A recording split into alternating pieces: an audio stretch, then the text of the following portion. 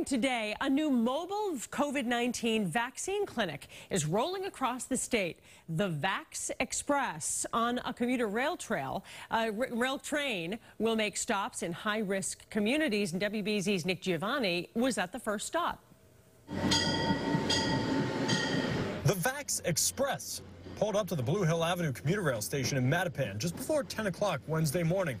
The first in a series of stops to get more people on board getting vaccinated. Make sure you come by, get your vaccination. Well, obviously this is new. We're just happy to play a small part in the state's vaccination plans. Doors were open for people to step on board and knock out their shot on the train. Either Pfizer's or J&J's single-dose vaccine.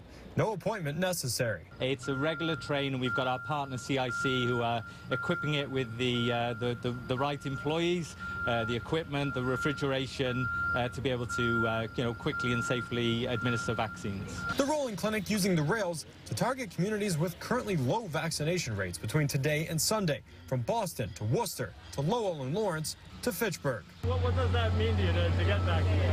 Well, it means safety and no more having to wear the mask. 18-year-old Joshua Ricketts Johnson was one of the first on board, fitting for a self-proclaimed train enthusiast. It's a good day because I got to be finally vaccinated, and I got to be vaccinated on my favorite train.